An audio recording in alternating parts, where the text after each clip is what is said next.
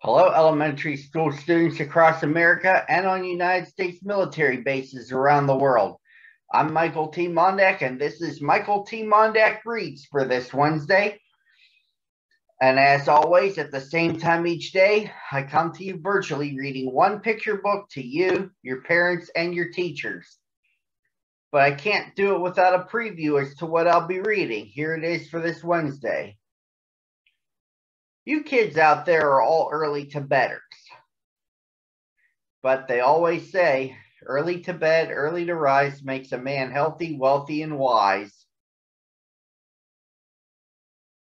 The pajama party gang probably knows about that, especially Drowsy Mouse. She can't sleep without a nightlight.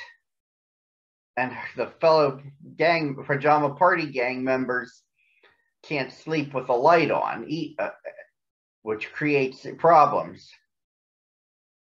It's the storyline of a book titled Drowsy's Room.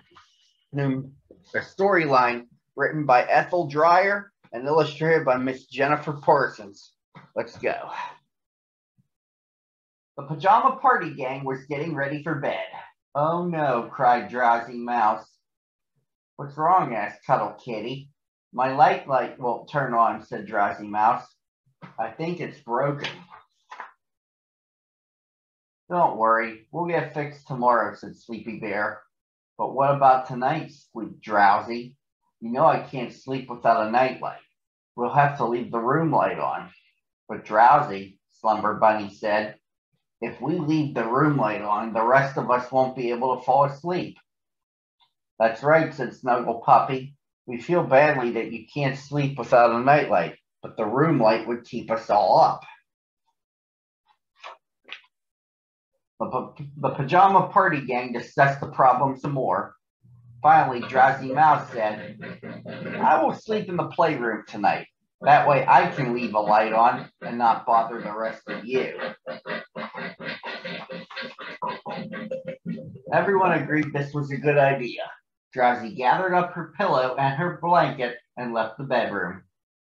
The hallway was dark, and the walls and doors looked shadowy and scary. Drowsy ran to the playroom as fast as she could. She flipped on the wall switch, and bright yellow light filled the room, making Drowsy feel a lot better. She snuggled up with her blanket and pillow, closed her eyes, and tried to sleep.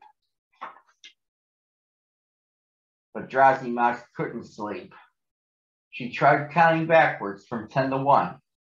She tried humming to herself. She tried to picture herself floating on a huge fluffy cloud. Nothing worked.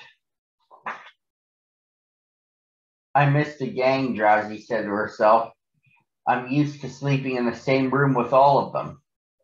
I missed the sound of Slumber Bunny snoring, Snuggle Puppy sleep talking, Sleepy Bear's midnight snacking, and Cuddle Kitty's thumb sucking. I missed them all. Suddenly she heard noises, a door opening, and feet shuffling. Who's there? Drowsy called out. It's us, said Snuggle Puppy. We couldn't sleep, said Cuddle Kitty. We missed you. I missed all of you too, said Drowsy Mouse. Come back to our room, said Sleepy Bear. But you know I can't sleep without a nightlight, said Drowsy. We know, said Slumber Bunny. We solved that problem. Come and see. Drowsy's friends had tied a ribbon on a flashlight and hung the flashlight from the doorknob near Drowsy's bed.